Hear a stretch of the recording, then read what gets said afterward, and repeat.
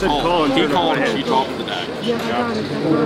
Sorry, that's what I was. Oh, yeah, yeah, I didn't even realize. Showdown, I hold it. No, you have to show you here.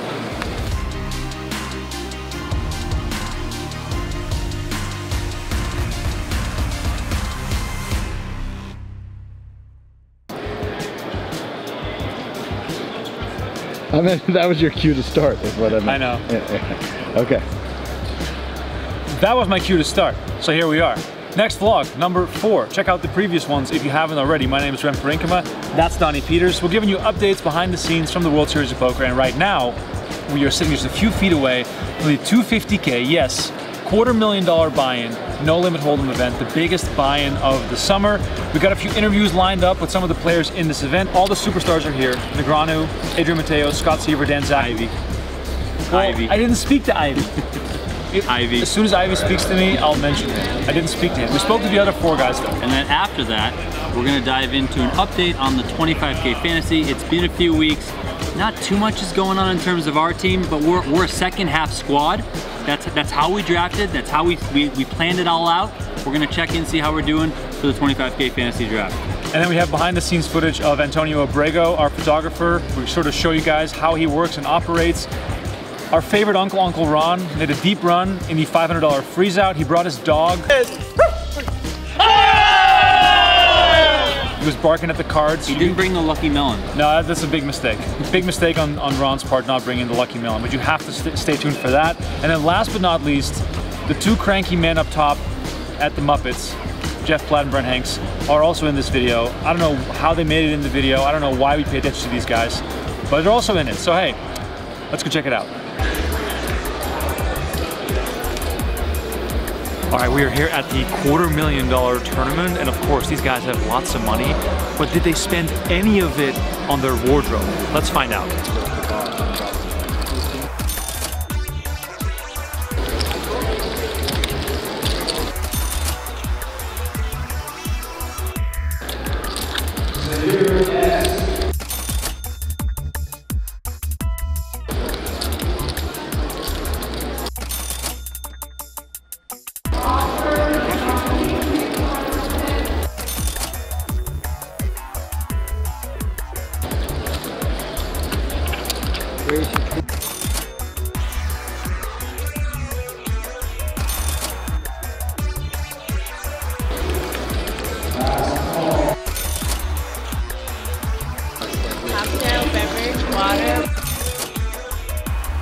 All right, my favorite poker player, Scott Seaver, got the team on his back for 25K fantasy. That's how I like to see it. But Scott, take me into the mind of what these weeks are like for you. You go to bed late, you get up early to play cash, you're back here to register, you grind min cashes, and then you play 250Ks. Give us sort of the scope of this series. It's just the love of the game. You got to get in there. You have to always know there's action ready, and I want to be a part of it. And basically, wherever you turn, there's new and exciting action, and I just got to get in. What's the biggest thing you've missed because you were stuck in the tournament or stuck in the cash game? Oh, I don't even know. I don't even want to know. I hear, you know, rumors or texts. Oh, there's this here, there's that there. Got to focus on whatever you're doing. Can only be one person. So this 250K, it escalated quickly, and I feel like it's escalating even more. What's the vibe in the room right now? The vibe's great. These super high rollers always have the best vibe. Everyone is honestly a lot more relaxed than even at lower price points, and it's just a fun, good atmosphere right now. How do you switch gears though, between playing a $1,500 event and then this type of event? The thing is, you don't switch gears. You have to be playing your game at all times. This is the reason why you have to have your maximum focus when you're playing a 1500, because you never know when you're going to need to turn it on a moment's notice. So when you're in that moment, when you're in a hand, you never realize, you're like, oh, maybe I should bluff a bit more here because the buy-in is not very high. No, not really thinking about that, honestly. Just trying to do what I think is right. And then 10K study, you know, you're making runs left, right, and center. You know, you have one bracelet already. How important is it for you to get a second one, or would you already consider this a success? Because winning one a year is also pretty good. Winning one a year is like pretty good, but you know, it's only pretty good. We're trying to make some real moves here. You know, one a year. I've done that the past few years. We're looking for more at this point. Never satisfied, Never. Always hungry. Scott Seaver, good luck. Thanks, man. Dan Zach here, leading POI, winning 2 bracelet, life is good, but all of a sudden you're in a $250,000 buying tournament. If I would have told you this, let's say, you know, 4 years ago, how would you have reacted? Not really believed it, 'cause, you know, it's just not realistic, but here it's happened, so I guess I'm happy to be here. Does it feel any different than what you usually play, just from the poker sense? I don't think so. I mean, I've played very big cash games in the past 5 years. I've played a 100K no limit tournament. I've played a number of 50K no limit tournaments. Haven't had any success, but certainly they all feel kind of the same. When you sell action for a tournament like this, you know, it's not like a 50K PPC where you're, you know, playing these games all year round. This is something where you also said on Twitter, you know, this is not your main game. The people that invest in you, are they just like happy to give you a chance? Like, how does that conversation go? Yeah, so it's been a mixture of, I posted on Twitter, a mixture of friends who are just looking for a sweat, and they looked at the field and they were like, yeah, you're probably breaking even, and like we're down to gamble and take a flip. And then random Twitter accounts just sending PayPal and just like, hey, like I'm a big fan from Live at the Bike, or I'm a big fan from various streams and following the World Series, and I just, you know, it seems like you would be winning this, so I'll take a shot. I mean, it's obvious you have like tons of poker talent, so is it also then ultimately a goal to become a regular down the line in this type of event? No, definitely not. These guys work really, really hard. I don't like studying that hard, especially not one game. You know, it's not like I don't play no limit at all. It's part of the mix, and I used to play it straight. For a while I was playing Live at the Bike, you know, 100, 200, 200, 400 on a daily basis, but it's been a few years, and these guys work exceptionally hard with the tools that are available, and it's not something that I envision for myself. So do you think that it's a different type of personality and player that can do that sort of narrow-minded focus on just one game, or is it just more fun for you to play everything? Well, it's certainly more fun for me to play everything. Like my background just in life is I love to pick up new games, learn new rules, figure out the strategies, and move on to the next game, which is why mixed games were such a great fit. I do think it's a different type of person. I think the people who succeed in this are particularly strong at, these days at least, very strong at sitting down and just grinding, studying.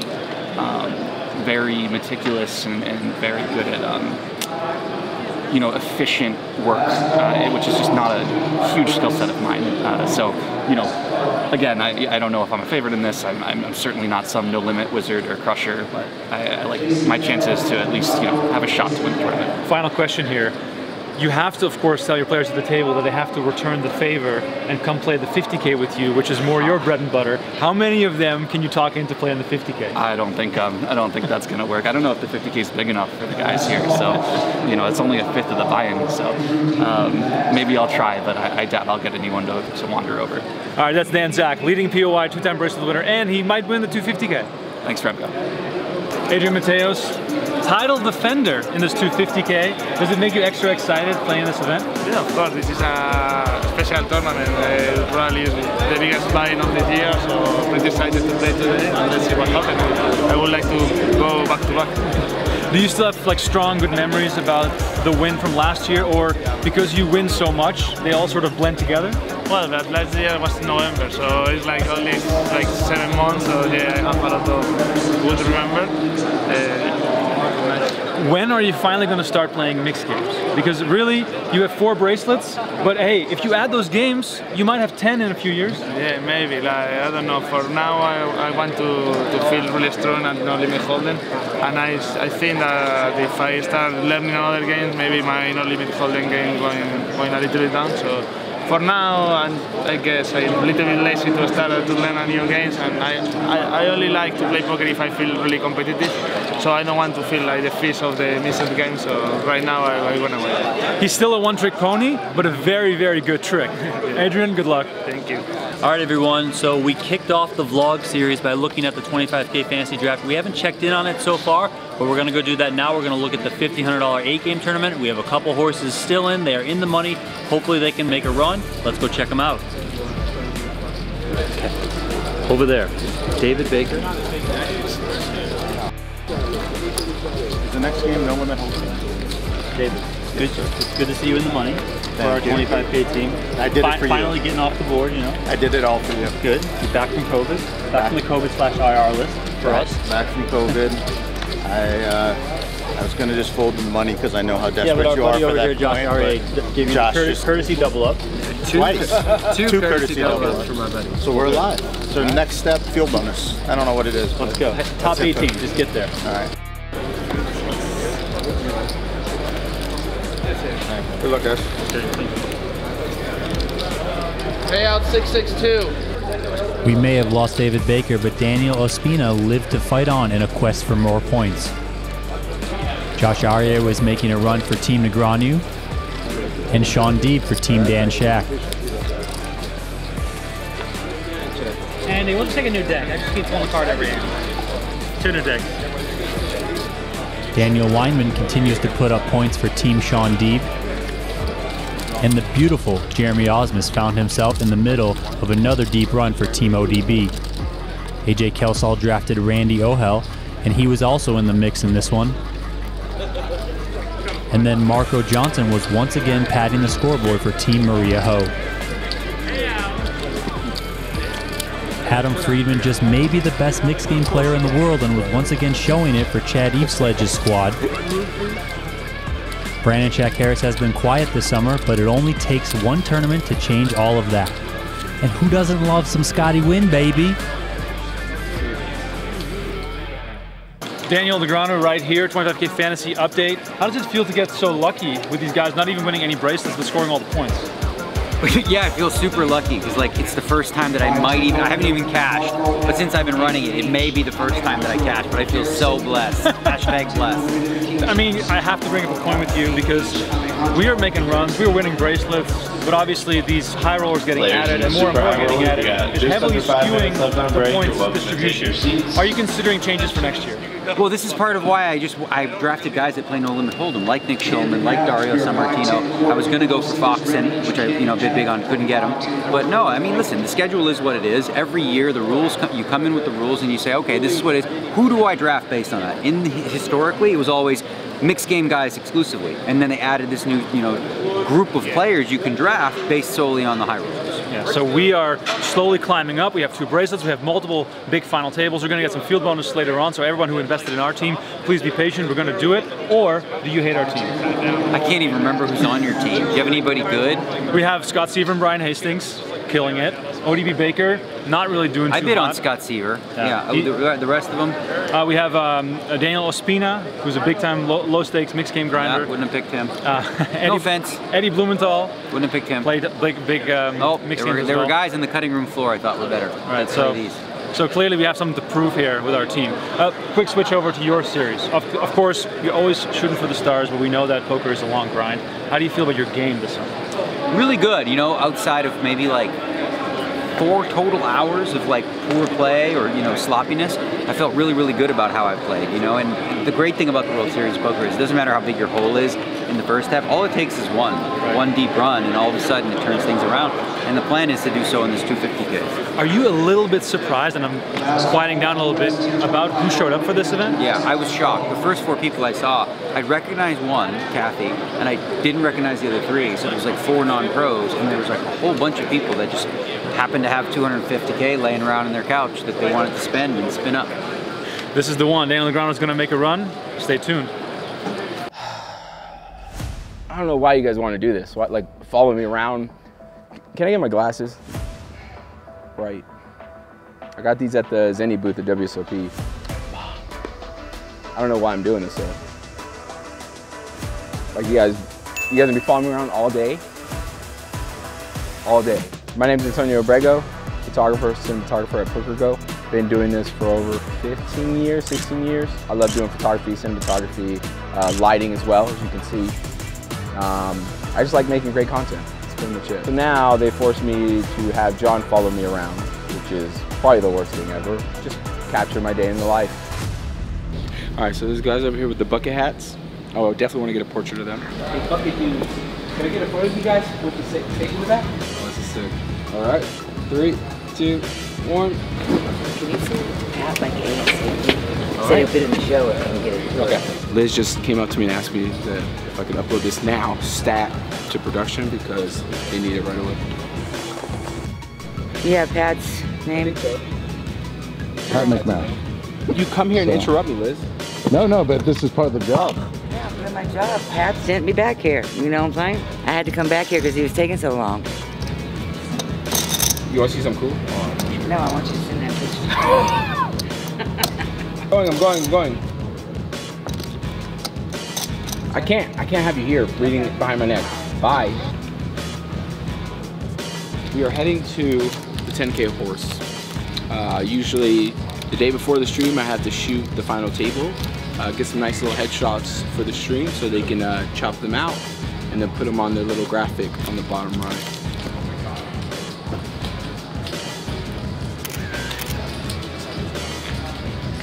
Yeah.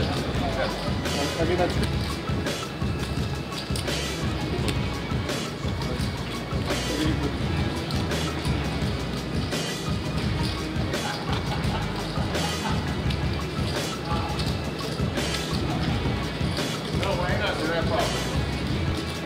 This is why I love the World Series of Poker. Friends, poker, and photography, and the food. And the hoodies. The challenges of shooting while people paying for hundreds of $1,000. I think it's just being respectful, really. Respecting the players, making sure if they are in a deep hand, you know, you avoid them. So I usually try to avoid eye contact with all the players because, you know, they're playing. What makes a great photo in poker is like, I think it's just like, I think about it as a poker player's perspective. What would the poker player like? Like the poker player's not gonna like the basic photos. I put myself in the poker player's shoes of what kind of photo would this guy like? And then I take that photo. And that's pretty much poker. We do the same shots over and over again, so we have to get creative. Joining PokerGo, that was one thing I didn't want to do because as a freelancer, you're always creating stuff. When you get a full-time job, you kind of lose that creativity and passion. And I told myself, if I do take this job at PokerGo, I will not do that. And yeah, man, I've just been creating and learning every day. I definitely want to do a portrait of the KFC hats inside the studio. Oh, that's great. All right, everyone get in tight. Yeah, bucket head.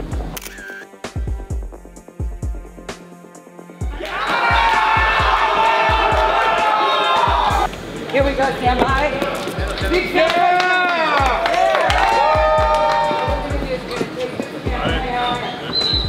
then we're going to do 2 sweeps and y'all just celebrate and go crazy, okay? 3, 2, 1, go! Hey, hold on, guys. Let me get the group one more time in. One more time, guys. Sorry, guys. One more time. Everyone in here. Good. Come in a little tighter here. Yeah. All right. 3, 2, 1. Let's go! Beautiful. And now I'm going to get individuals with him real quick. And can I get 1 bucket? One bucket? Yes, man. Thanks. We're good. We're good. Appreciate it. Why do we have 2? It's his first one. He won one already. He won one last year.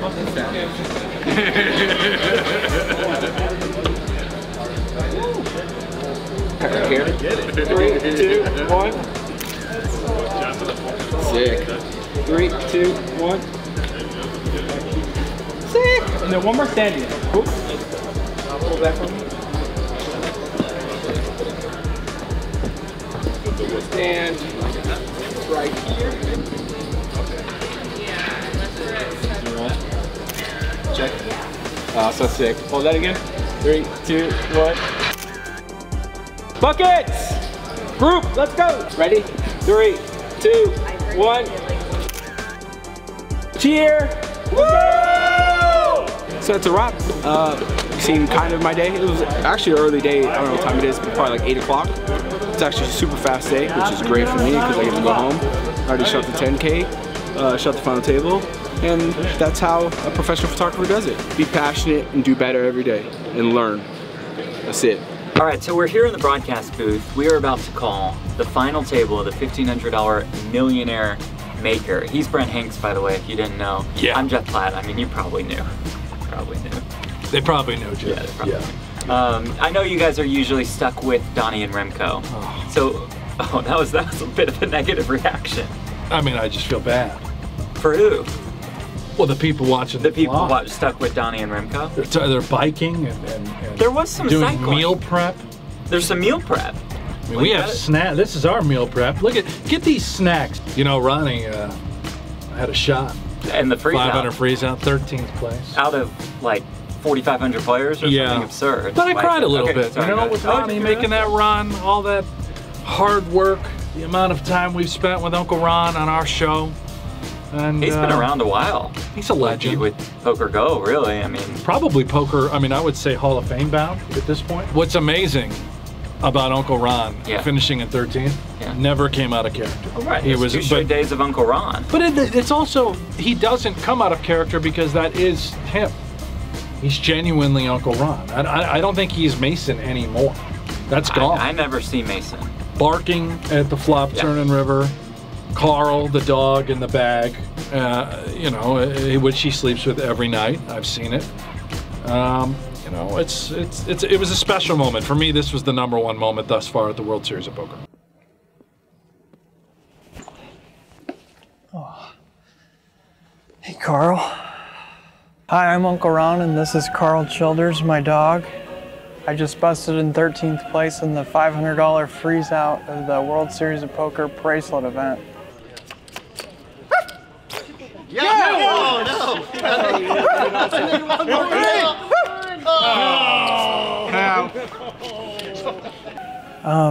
What am I going to do for the rest of the series? I'm flying back to Kansas. Going to go back and mow my lawn. I got Lawn of the Year in my neighborhood last year, and I got a really good shot at getting Lawn of the Year this year, but I got to get back, water it, cut it, just take care of it, you know. And then I'll be back for the $10,000 main event, and I'm gonna have Lucky Mellon, Carl Childers, and who knows what else. Gonna try to make a run just like I did today. Trapping left and right, trapping that ass. Cool. All right, put him on the chair real quick, and I'm gonna get some detail shots. Okay. Lucky Mellon's still back in Kansas right now. I have it in the freezer right now because it's over 5 years old now. So I'm gonna try to bring it back out for the main event. So I'm gonna use the Lucky Mellon for the big events. Oh, shit. Wow, you made it to the end of the video. Very impressed. And if you made it this far, please like and subscribe, leave a comment down below, let us know what you want to see from the World Series of Poker next week, because we'll be back with another vlog. We're gonna be playing in the next vlog. Well, hopefully playing for an extended period of time. We got the Colossus, we got the tag team event, Remko, myself, Tim Duckworth, cameraman John. We're gonna be getting in there. We're gonna be trying to get ourselves out of the red and into the black. Is that Hold'em, by the way? Yeah, but I wonder if it's dealer's choice. It'd be great if it was dealer's choice. We could tag each other in. You could play Badoogie, I could play Triple Draw, whatever it may be. That'd be better. I haven't played No Limit Hold'em in a very long time, but I'm probably still better than John. So that makes me feel very good. You're definitely better than Tim. That's for sure. Like, I don't know how you can be worse than someone who doesn't play any hands. Anyway, to summarize, thanks for watching. We'll be back next week with another vlog.